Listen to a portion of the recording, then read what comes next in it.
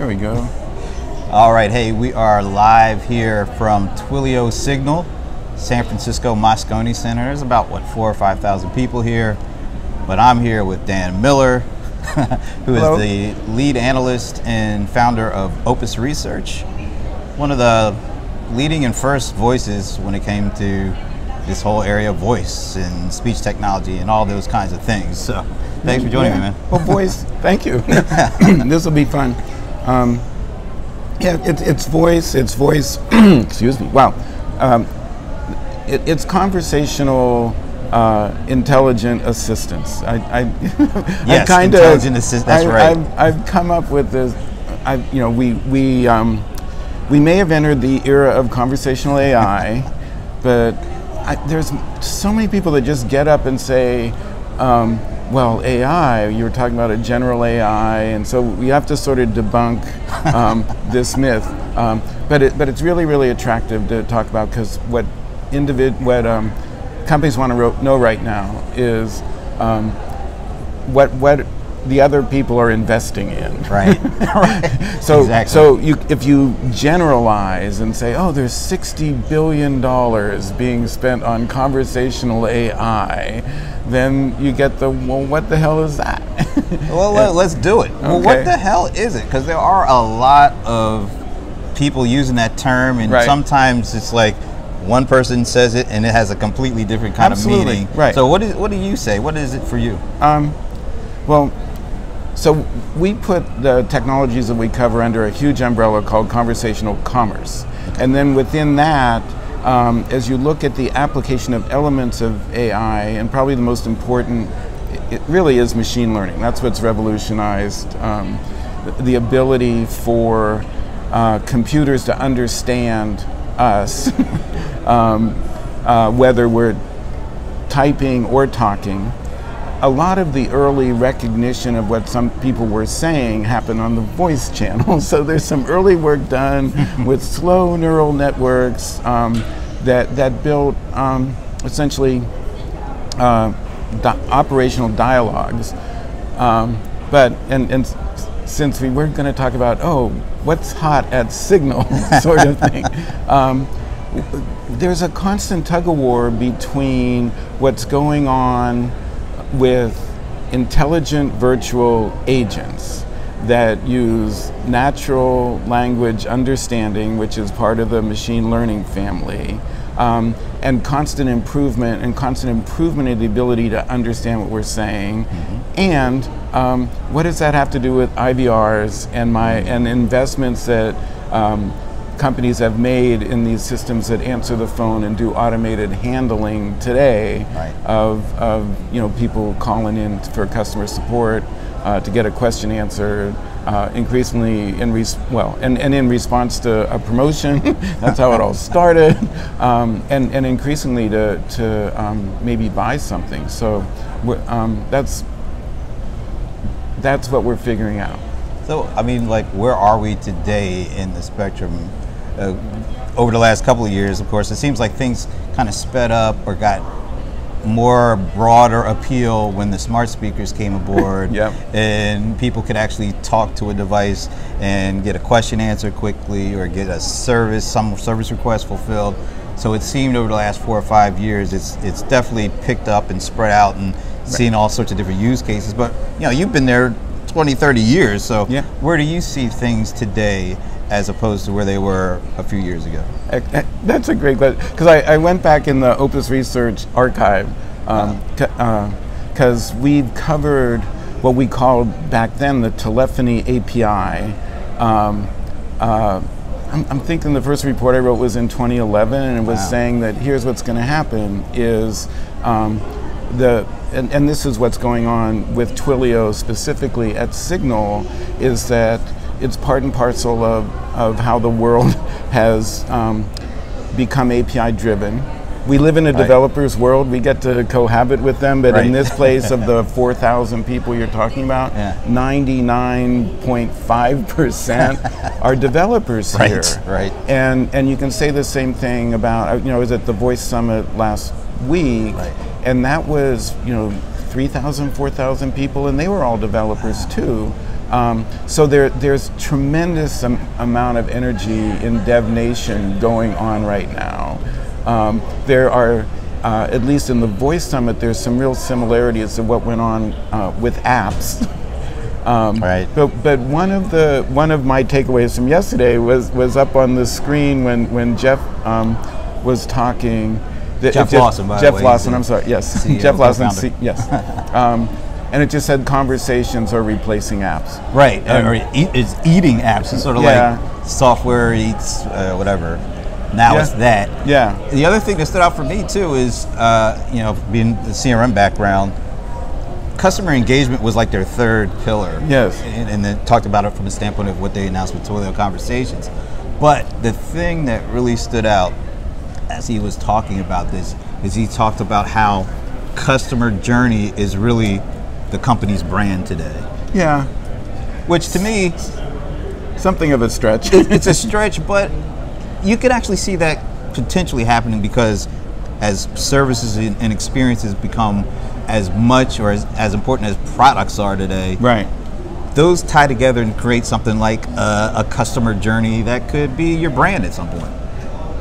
Yeah, and what's good making that part of Twilio's story is that we're entering a world where sort of the lockdown. Well, the contact center has been redefined. So, right. and once you accept the fact that there's now communications platforms as a service or set of services, right. and APIs, right. and one of the categories within that is the contact center as a service, meaning that there's some core customer interaction management stuff that takes place, and then there's a marketplace of microservices and APIs that require the kind of brains that are that this developer community is growing comfortable with. Yeah. And this is in your answer to your question of what's different now from 5 years ago. There weren't these tools, and there wasn't this community of interested developers who found telephony interesting. I mean, wow. Phones go off the hook, delivered dial tone, completed a call, IVRs played a message, and now they're not discrete. And to your point, it's not necessarily a journey. It is the interactions that take place are better captured as a conversation, right? An asynchronous conversation, and then it takes a company like Twilio, and there's others in the there's Vonage, there's what Amazon's doing with Connect, and they're all trying to figure out how you weave together the moments that individuals either want to talk to one another or talk or chat. I'm using this sort of communicate with others and build the confidence that when they choose to do that, it's me, right. I know it's you, and we can be more productive at our own achieving our own objectives, and we're better off doing it with this kind of infrastructure than what the old dinosaur bones of the phone system. Well, let's face it. It's funny because email is still really the dominant channel when it comes to interaction. I think they popped up an astounding number of, like, they have 80,000 companies that are sending 50 billion emails a month or something. They had the entire. They put all these zeros after, like, what was that? Unbelievable. Yeah. So you have it's email is prevalent. And then they started talking about apps, and particularly texting, of course, but apps, like what apps? In particular, 53% response rates. Yeah. When you interact through WhatsApp, at least that's what they found with their customers, and we all know that's an unbelievable number. Yeah. Well, right. So when Twilio bought SendGrid, right. And that's the context of what we're talking about the here. Email part. And SendGrid is their main product is validating email addresses for companies, so they have confidence that when they do send out one of those quote targeted unquote emails is not spam. They insist that it's going to a legitimate mailbox. Somebody who actually is expecting an email from them. Right. Yeah. And then you may ask, well, Twilio. So Twilio started out as a family of telecom APIs. And then in its early days, the organic demand for it, what developers wanted to do was get a lot, it's phone, right? They get a lot of phone numbers, and initially they discovered that it was a great tool for bulk texting. Right. And texting in this case is a precursor to all the messaging platforms. So when you started talking about apps, but then brought up WhatsApp is a messaging platform. Everything manifests as an app on a smartphone. Right. But at that point, you're logged onto WhatsApp. You're authenticated because you logged onto WhatsApp, and you do stuff as you in a messaging context. And yes, it's an engaging thing. It's addictive. But when you message a brand, you usually have an objective in mind. Right. And if a brand messages you, it's not as spammy or undirected. So the 53% sounds about right, but it is a shock to email people. You said like 3 and 4 or 5% open rates. Open rates. Right, open rates. Right. And not even responsive. So some percent. So, we're kind of improving, if the idea is to improve the conversation, using conversation as the engagement model, as opposed to inaccurately sending out some stimulant. Blast away. Yeah. We have better tools, and that's what's being validated here. The other thing that was really, there's a couple things. The ending was interesting because of the way that they showed it's really being able to add in people to the conversation regardless of what channel it's on, and for a company to be able to orchestrate that in order to create the kind of ending experience that is going to leave the customer who's looking for a service or for help satisfied.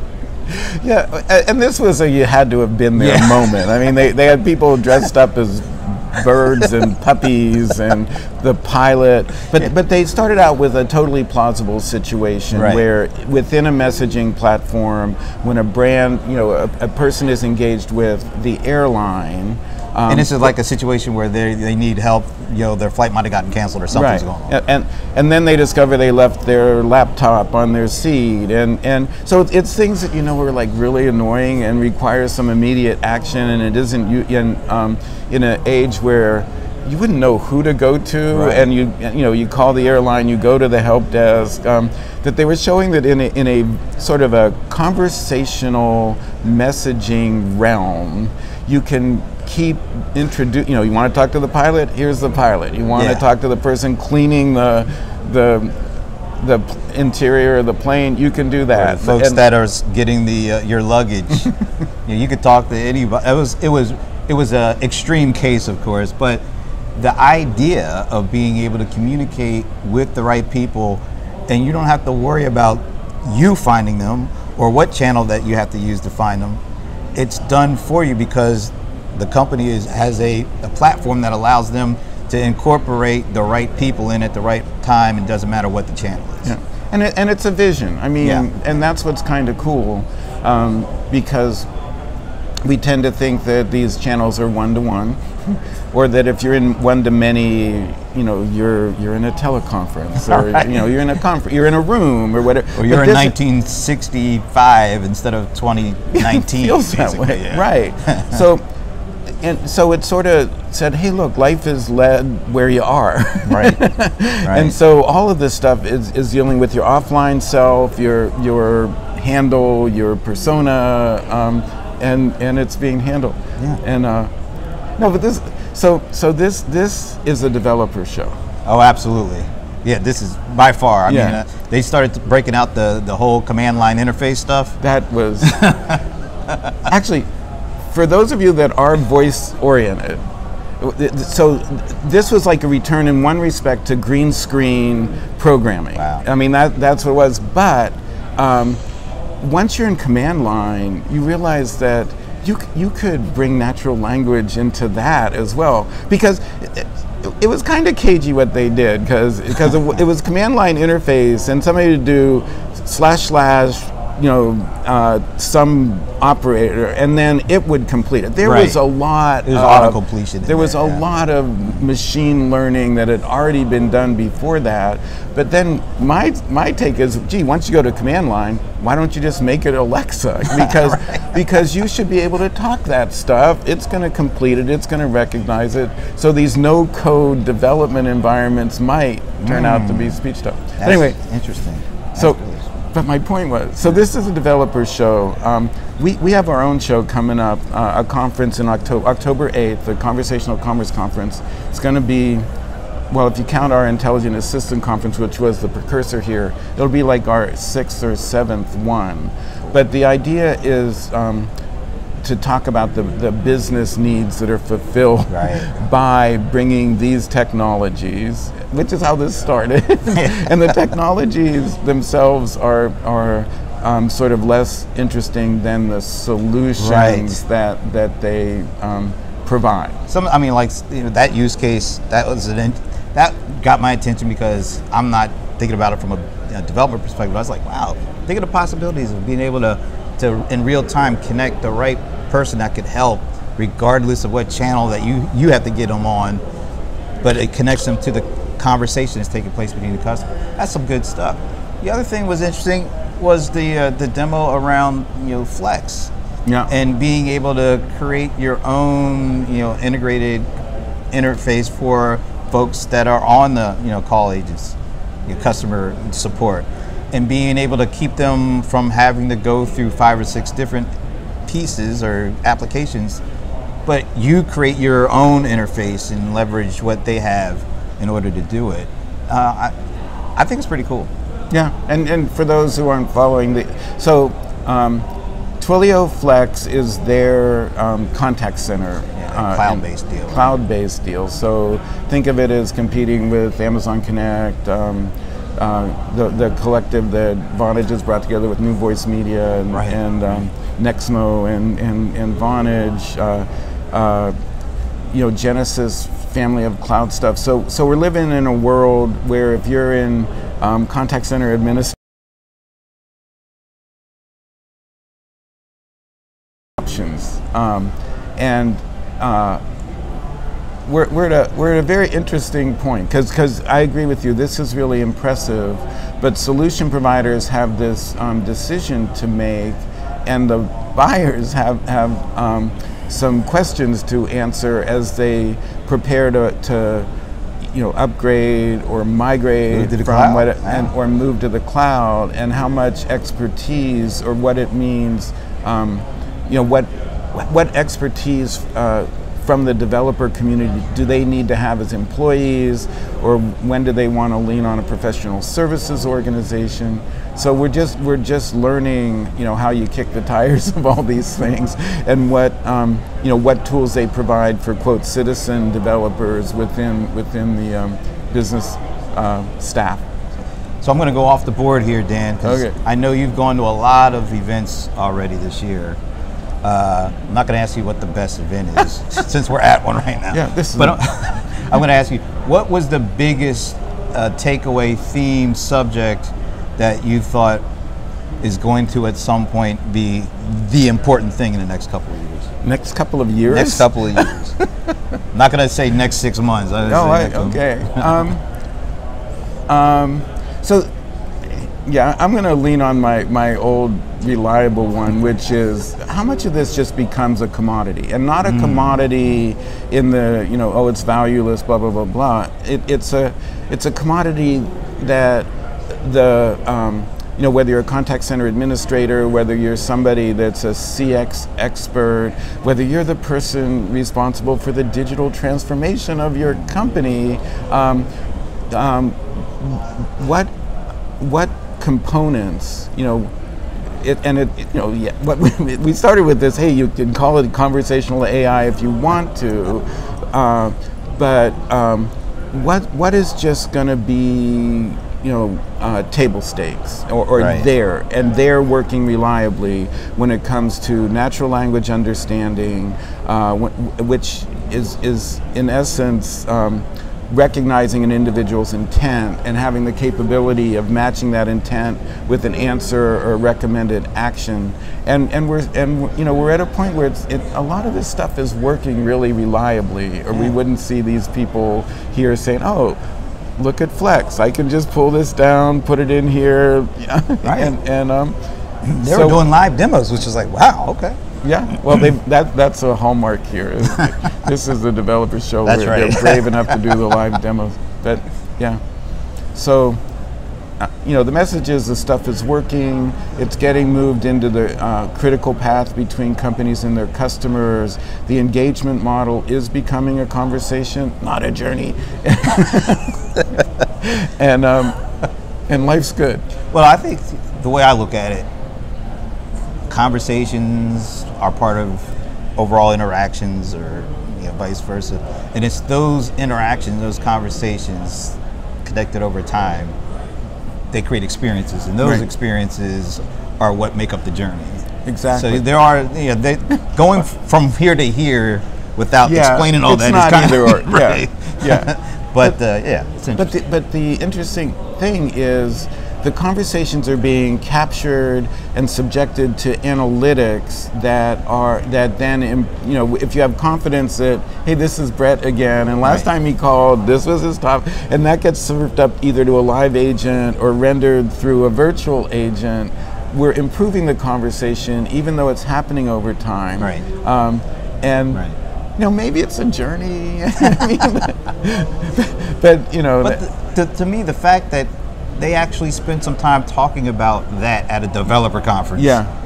That did not happen a couple of years ago at a developer conference. They weren't really worried about the journey stuff as much as they're the technology. Yeah. No. Now it's kind of cool that they're talking about it, and I think that helps because we talk about there's only a certain amount of time that you have to create an experience or create an interaction that's going to have impact on a customer. And if you can show developers how they can do that and the impact that could have, I think that helps them to really understand the importance of what they're doing from the customer perspective. I think that's a good thing. Well, that just made me flash on that video of the room with all the developers at Lyft. Right. And I mean, there's an image of the developer with the blue hair and the pierced nose, and they're very objective. They're solving problems. Right. But what was really apparent is that these problems were the problems of the drivers, of the passengers. So there is this awareness that, hey, I'm not just writing code to geek out.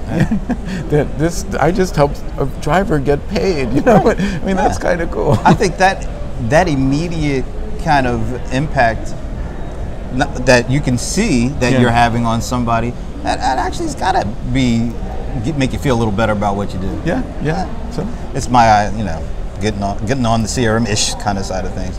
All right, so once again, tell us about the event. Give us October 8th, Conversational Commerce. We're tackling real world issues, tying it to business value, and looking at sort of the transition that this sort of thing dramatizes is that the investment that companies have made in their customer care fabric.